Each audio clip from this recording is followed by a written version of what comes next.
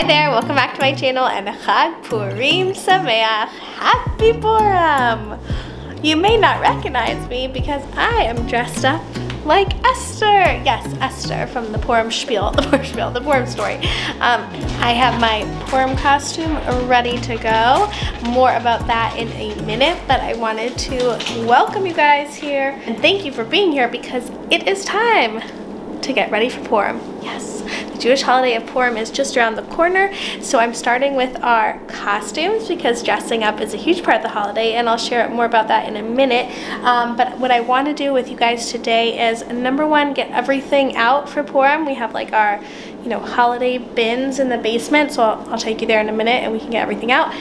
Books, toys, everything I got, and then I want to start working on my Hamentashen recipe, which I actually have here in my cookbook.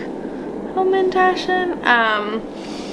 So I need to make sure I have all the ingredients because I'm going to be making a lot of Hamentashen. It's traditional on Purim to bake Hamentashen cookies and give them out as mishloach manot or with other special treats to people. So I end up baking like a ton of them, and I also love them. They're my #1 favorite cookie. Okay, so let's go find what I've got for Purim. Let's see what I have. Okay, so this is our basement, and this is our storage room in our basement. Don't mind the baby locks. Ta-da!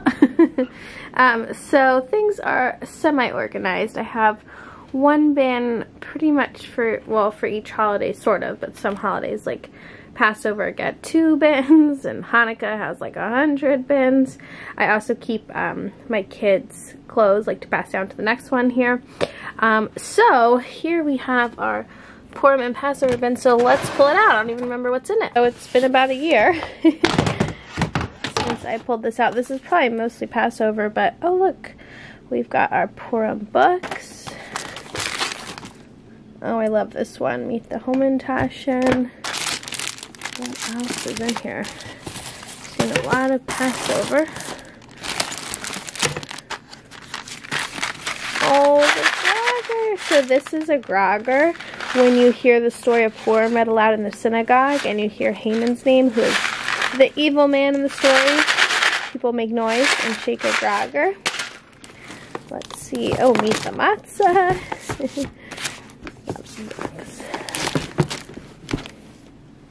Oh, here we go. I've got a Hamentashen. I think this is a table runner. Yeah, so I'll bring that up. I also have a Hamentashen apron. This is by Ariel Zorger Designs. I'll definitely tag her. She sent all this stuff to me last year, I think. Oh, and yes, there's also a Hamentashen plate. How gorgeous is that? Oh, and some Hamentashen shirts for the kids. Okay. Just shared oh, here's a mask. On Purim we dress up, like I mentioned. So this is a mask to wear or decorate the table. I mentioned groggers. This is a really traditional grogger. This is like part of the story of Purim. And then when you turn it, it makes a noise. So if you can imagine the whole synagogue turning these, making lots of noise every time Haman's name is read from the Megillah. Okay, so I'm back in my office and I want to chat with you guys a little bit about the sponsor for today's video, which is HalloweenCostumes.com. But Mary, it's not Halloween, it's Purim. I know, but they have a whole section on their website for Purim costumes. So they have this Esther one, which is so fun. I've never had a, Esther kind of, I've never had a costume like that, so fun.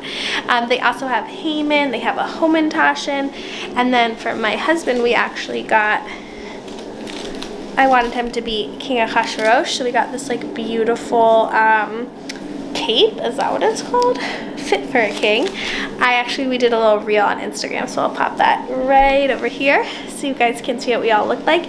And then the boys, of course, wanted to be dinosaurs, so it's gonna be Esther, King Achashverosh, and 3 little dinosaurs.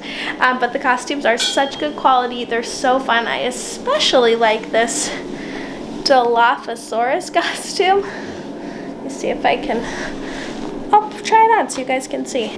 Okay, so this is a kid's costume, but I just wanted to show you guys. Like, isn't it lovely? So it's like super soft. It's got all of the flaps Is it a Dilophosaurus? I apologize to my children and all dinosaur lovers if I said the wrong name, but I think it's a Dilophosaurus. Ah!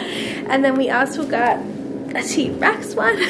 And then my baby is a Triceratops, I think. I can't keep them straight, but I'll show you guys a little video so you can see what they look like. But go check them out, and I have a discount code for you guys so you can order your Purim costumes and have them all ready to go in time for Purim. I'll put the code right here so you guys can use it, and all the info and links in the description as well. So thank you so much to HalloweenCostumes.com for sponsoring this part of the video and for giving you guys a discount for Purim costumes. Okay, I've got everything set up for my Hamentashen. Whenever I bake, by the way, I like to put everything out on a nice clean counter. Like, take everything out before I even get started.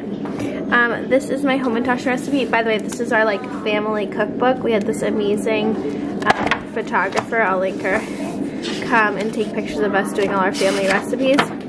Anyway, so this is my Hamentashen one. I'll link, I have a whole video on how to make them, and I'll show you guys some tips and tricks when I get to like actually forming them. But I'm gonna make the dough really quick and put it in the refrigerator, and then we'll get to the fun part.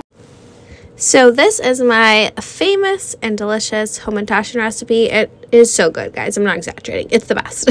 So the dough is so easy to work with. It comes together really quickly. I'll put the description for the recipe. I'll put the recipe in the description below. And then what I do is I just refrigerate the dough until I'm ready to work with it. And then I usually take about half out at a time to work with, just so it doesn't get too warm. You want to keep the rest refrigerated as you go. Then I got my little helper to come help me roll out the dough, which is always fun. He's so cute. He also didn't want to wait for it to warm up a little bit. You kind of have to just massage it with your hands for like a few minutes when it comes out of the refrigerator so it's ready to go. But he did not want to wait. That's okay. So after my little helper helped me, then I just rolled out the dough, and then you just need a round cookie cutter. I have actually biscuit cutters, but as you can see, the dough like lifts up from the countertop surface really easily. And because I'm making just traditional ones to put in the freezer, I'm putting strawberry jam inside the middle, and then you just pinch the corners, and I do the fold and pinch technique, which means I pinch the corners, then I fold the corners, and then I pinch the corners again, because my goal is for them to not open up in the oven. I want them to stay perfectly shaped, which they do, so I recommend this technique. Pinch, fold, pinch.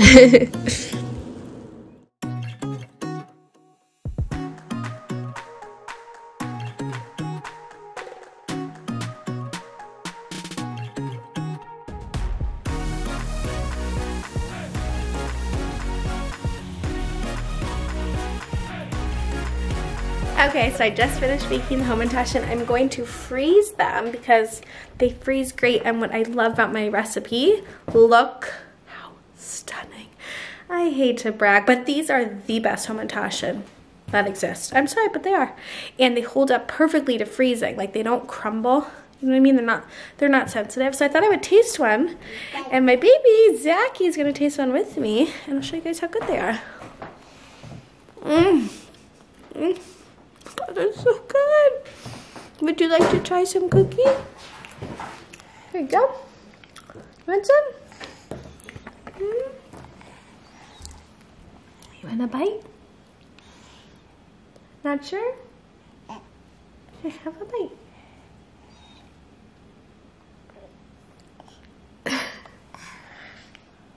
What do you think? Is that so yummy? Oh no, did we drop a piece? You can pick it up. Yes, go ahead. Oh yeah. Oh yeah, yummy Hamentashen. Alright, so that's us all set and ready for Purim. Someone's very happy with their Hamentashen cookie. I will definitely film a few more Hamentashen videos. I always like to do some sort of new spin on the recipe. Last year I did rainbow and unicorn Hamentashen, so I will film that and put up some more Purim content. Don't forget to check out the HalloweenCostumes.com and the discount code and all that. And thank you guys for watching this video. Don't forget to hit a thumbs up if you like it, and I definitely recommend subscribing. That way when you go on YouTube, you might see my videos pop up on your feed. So if you're interested in anything Jewish mom content, go ahead and hit subscribe. Zachy, you say bye-bye? You say bye-bye? Bye, guys. Bye, guys.